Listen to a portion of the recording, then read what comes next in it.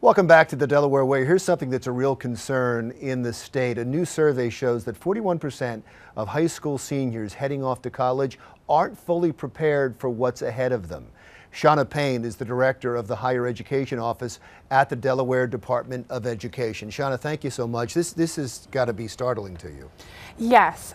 So this is our fourth year of doing the report. And so we started out just trying to get a handle on the issue, but definitely seeing that 41% of our students who are choosing to go to college are still not ready for those courses is definitely troubling and concerning for us. And we have to make that distinction because a lot of people say, well, nobody's ready to go to college. You're talking about specifically academically, they're not ready. Right. These are students who are struggling either in math courses or with their writing skills or their reading comprehension, who just are not ready to take those courses that they need. Now you take that report, what do you do with it? We're trying to raise awareness both for parents and for students so that they understand that getting into college doesn't automatically mean your child is ready.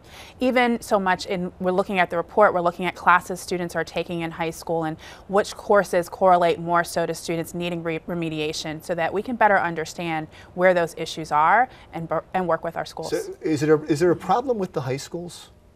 It's not just our high schools. It really starts earlier. So we can look as far back as 5th grade and see that our students' level of proficiency in math and reading starts to take a dive. And so what we need to really do is look at our systems and practices to really help students address those gaps before they graduate. And it's not to say that because somebody is not proficient in writing or math, that they wouldn't be a brilliant biologist or a CEO of a company. It just means they're falling behind because of whatever. Absolutely. And they need a bridge. Absolutely. Absolutely. And what is that bridge? So in college, that bridge looks like remedial courses. So it might be that they need to take extra courses before they can start their traditional courses for their major. It might mean they're taking courses alongside. What we want to try to do, because for students, that also means extra money they have to pay for college. And we know how much college costs already, and it's hard enough to come up with the money to pay for it. So we want to work with our schools to look at supports to help those students, whether they need extra tutoring or extra support in the classroom or change in instruction so that they can learn those things early. Is there a particular type of student that falls behind? That when you look at these surveys, are there students that are brilliant in one area but not maybe are falling behind in this area? Certainly that happens, but definitely what we are seeing is the majority of students are struggling on both sides of it. Particularly in terms of the writing piece of it and the literacy side of it. What we are seeing, unfortunately, though, is there are gaps for students. So if we look at different subgroups of students, whether it's students of color, students who are English language learners, students who have been identified as having special needs, they often have much higher remediation rates than their peers. We need to change the system for the people that need it right now. Because many times what people do, and I understand this is an important part of the solution, is they go back and say, we're going to help these kids. We help the kids in the 3rd grade and the 5th grade who might be falling behind, and then the question always is, well, what about the kids right now? And what is this? So when you talk about remedial classes, do you mean summer classes, or is this your first year of college? It varies, but for the Delaware schools, often it is your first year of college. So that first semester, you're taking these remedial courses before you actually start your regular courses. If they want to graduate with the rest of their class, then they have to double up on classes later on, and that hurts them. Exactly.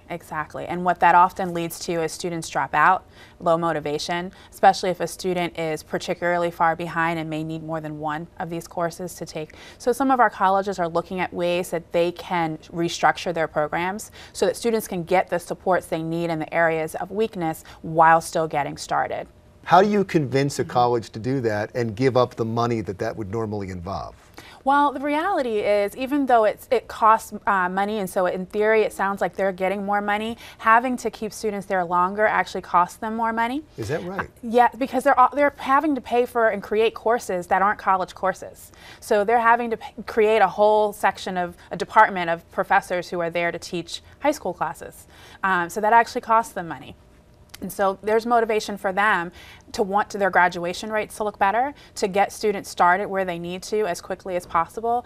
And information is a powerful tool. So being able to understand where those gaps are, our schools have really been motivated. So they're actually partnering with us. I do also want to point out that much of the conversation we hear around the country of free college or free community college. The plan that we heard President Obama lay out and the plan that they're starting in New York right now, that started in Delaware. Yes. Do you feel like you get enough credit for that? Not at all, not at all. So thank you for bringing that up. Yes, we have the SEED scholarship for our students. So any student who has a 2.5 GPA, doesn't have any discipline issues and graduates from a Delaware high school can go to Delaware Tech Community College for free. And so that's a huge value for our students. No, it's amazing, and it does so much because it gives an opportunity for kids that normally wouldn't have that opportunity to be able to go to college if they just fly right. Exactly. And so you have parents now telling their kids, look, you stay out of trouble. Right. We get to go to college, and I wouldn't be able to pay for that otherwise. Absolutely. So it's a wonderful, wonderful program. Thank you so much. I appreciate you Thank you being here. Shana Payne, Director of the Higher Education Office at the Delaware Department of Education. When we come back, you've seen them here a lot, Christiana Care. They just won a big award. We'll tell you about it when we come right back.